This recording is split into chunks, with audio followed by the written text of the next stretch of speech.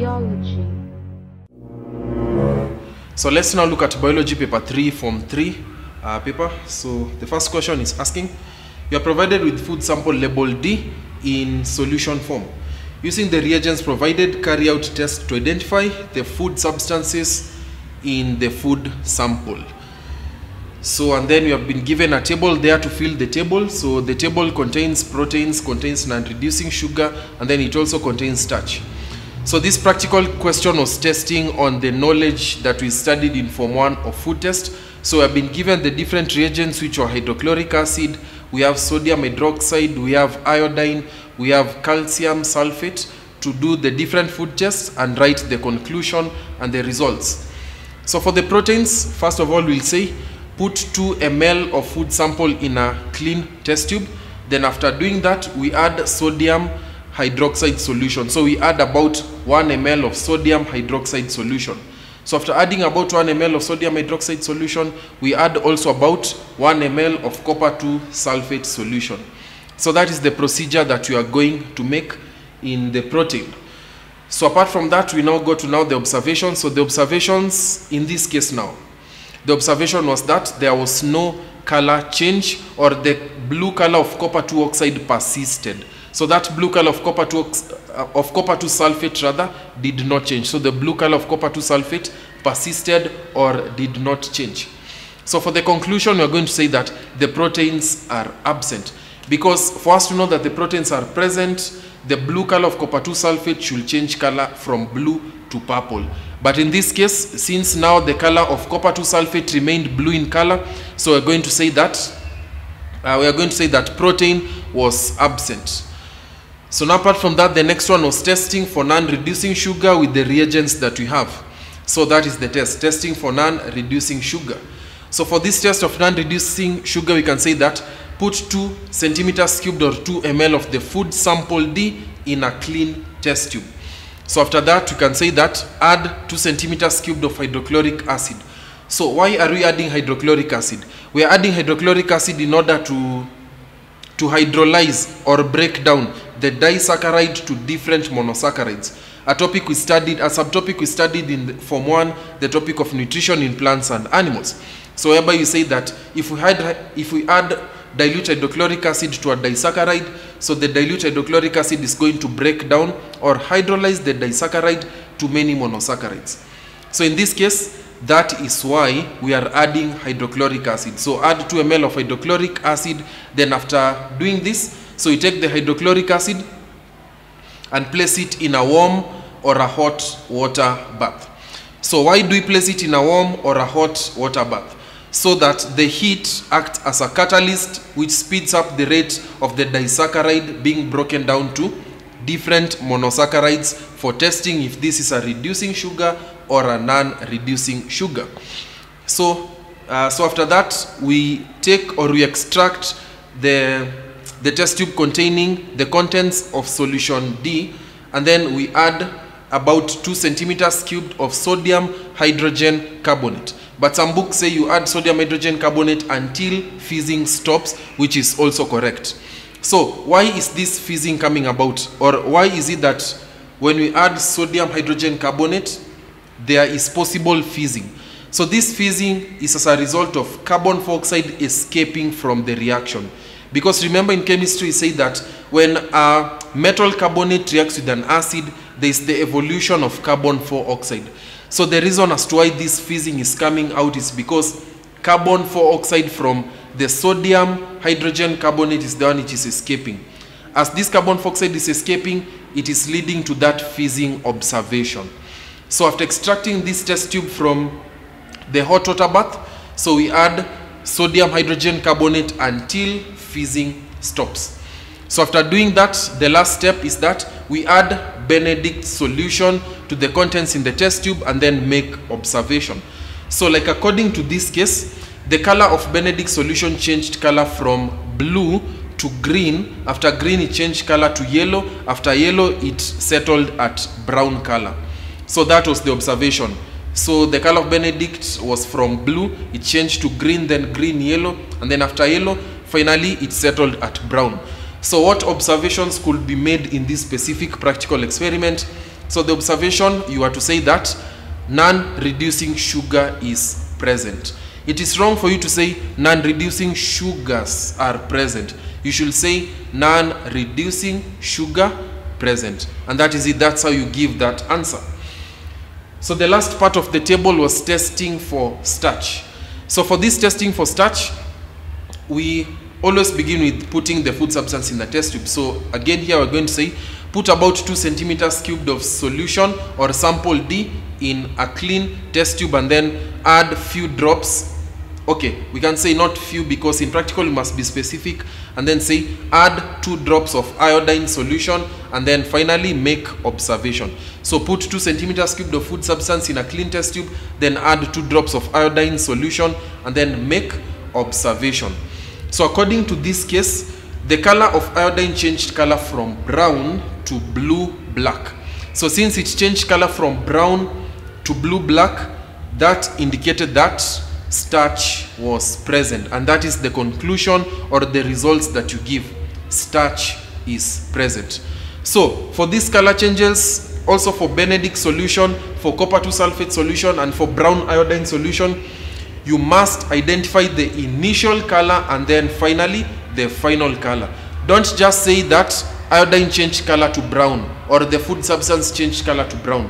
It is not the food substance which is changing color, but it is iodine which is changing color.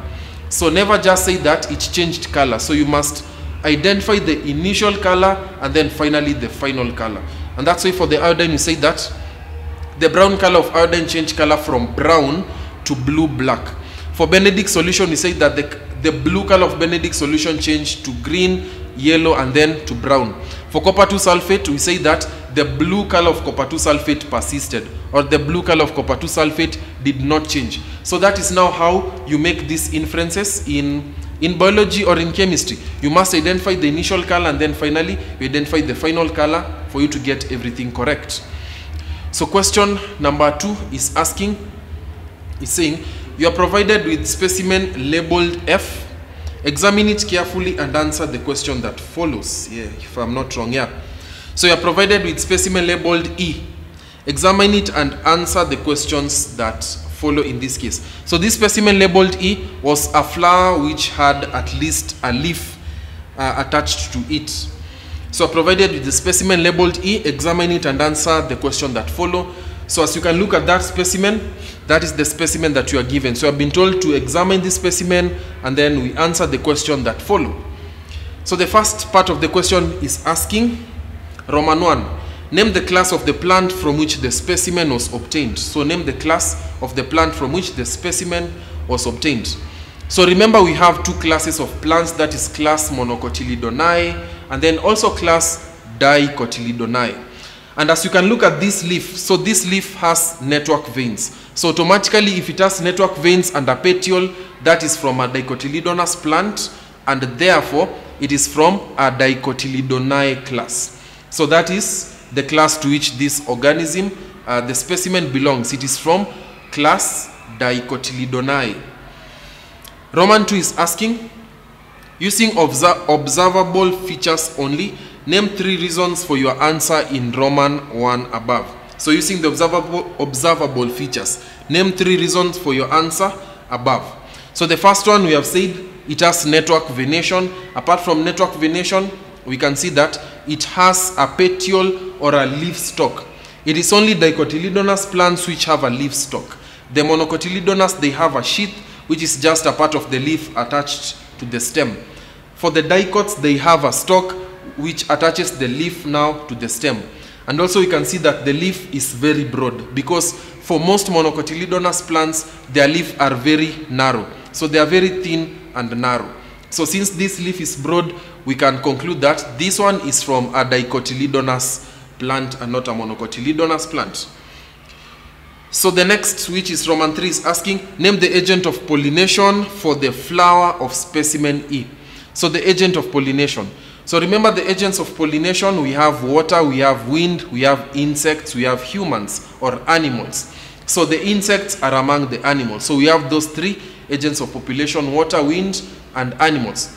So question is asking, name the agent of pollination for the flowers of specimen E. So if you can look at this flower, the flower is brightly colored, it is large. So due to these things, you can conclude that the agent of pollination for this specimen is insects, because insects are attracted to brightly colored petals which are also very large. So the agents of pollination in this case, again, the answer is insects.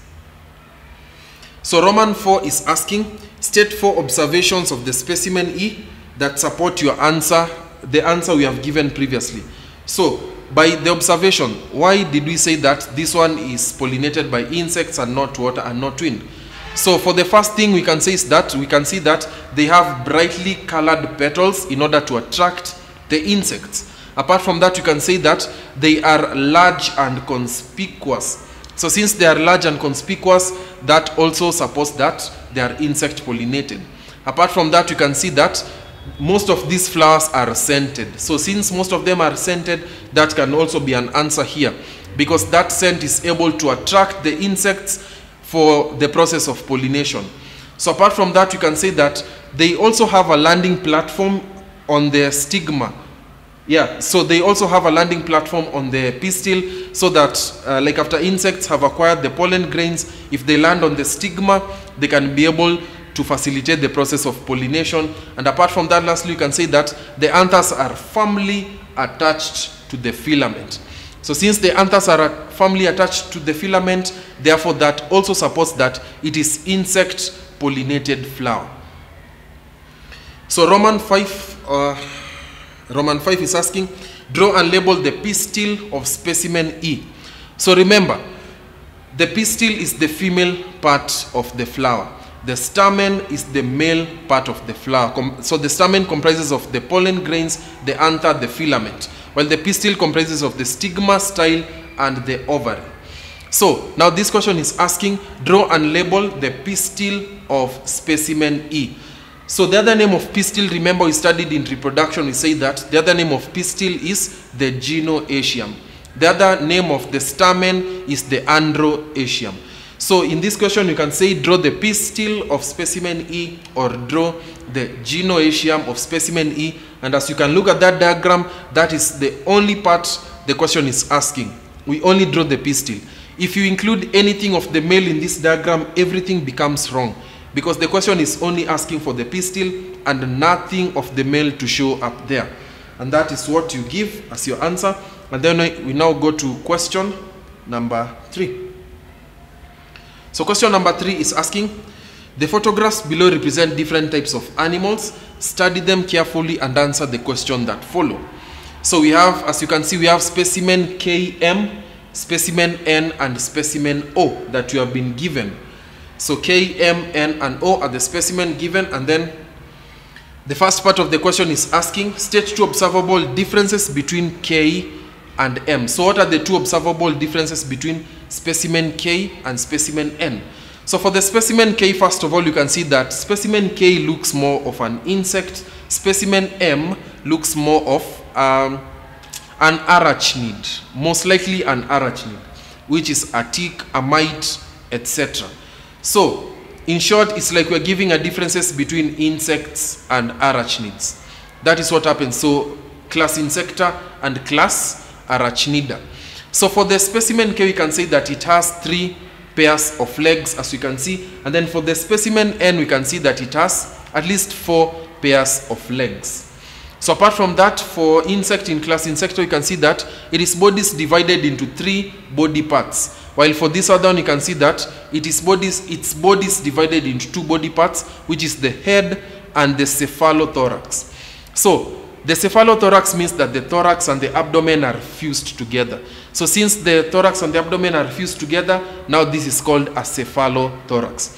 For the Insecta class, so you can see that these organisms have a head separate, thorax separate, abdomen separate.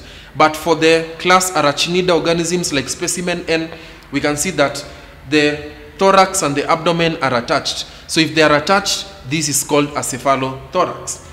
So apart from that, you can see that specimen K has wings. So it possesses wings, while specimen M, they do not have wings. So they lack wings. Apart from that, you can see that specimen K has pair of antennae, while specimen M does not have an antennae. So they lack antennae altogether.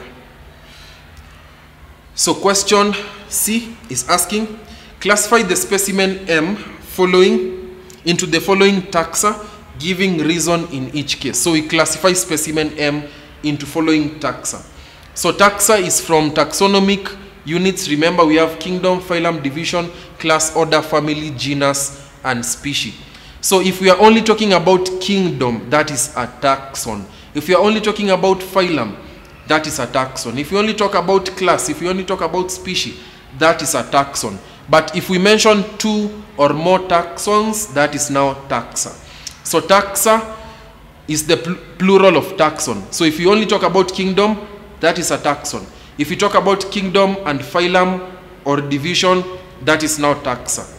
So remember that the difference between taxon and taxa, because both of them are found in taxonomy, which is the science or study of classification. So in our case, the first one is phylum. So we classify M according to its phylum. So it is found in phylum Arthropoda. So remember, for organisms in phylum Arthropoda, we say that phylum Arthropoda is the phylum whereby we have different classes under phylum Arthropoda. Just to mention few, we have class Arachnida, we have class Chilopoda comprising of the centipedes, and class Diplopoda comprising of the millipedes, etc.